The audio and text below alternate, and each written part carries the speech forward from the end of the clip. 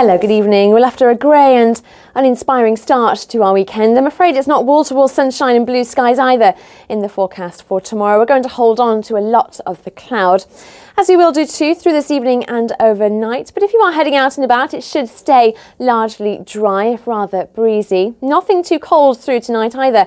Temperatures holding up to between 7 and 9 Celsius, not too far from what we saw in the daytime today. So for Sunday, it's not too cold a start. Another generally dry day, a lot of cloud in the skies. I think the best of any limited brighter spells likely to be the further south and east you are of any higher ground. Still mild, the temperature reaching 11 or 12 degrees Celsius, but becoming increasingly blustery. We could see gusts of up to 40 miles per hour. The winds then ease down for the start of next week. It's largely dry with some bright or sunny spells before it turns colder later on.